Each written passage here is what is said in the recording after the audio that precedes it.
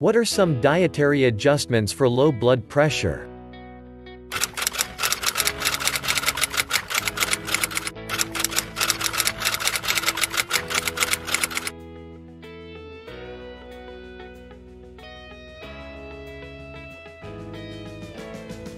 Low blood pressure does not have to be treated with medications unless it is due to an imbalance in the hormone or endocrine levels in the body. Much of low blood pressure can be treated with minor changes in diet and activity levels. As far as diet is concerned, there are some foods that should be avoided when coping with low blood pressure, as these foods can bring blood pressure even lower, but there are other foods that can raise your blood pressure. These are the foods we are going to focus on in this video. Start with breakfast. One of the many causes of low blood pressure is a lack of B12 vitamins in the body. Fortified breakfast cereals can be packed with the added B12 vitamins that a low blood pressure sufferer needs. While starting the day with a good bowl of cereal may seem simple, it can be very helpful when dealing with low blood pressure and can help you start the day feeling much better. Coffee and sodas.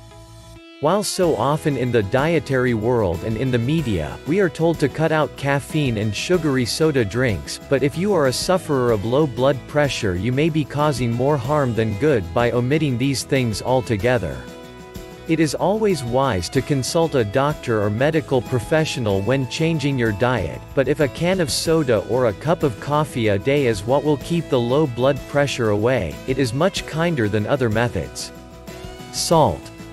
Once again, in the category of things we are nearly constantly told to do away with in a healthy diet, if you are dealing with low blood pressure, salty foods can be your best friend.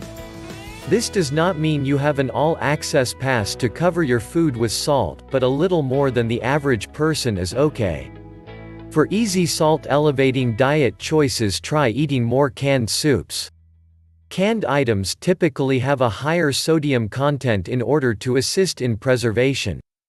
They can also preserve your blood pressure.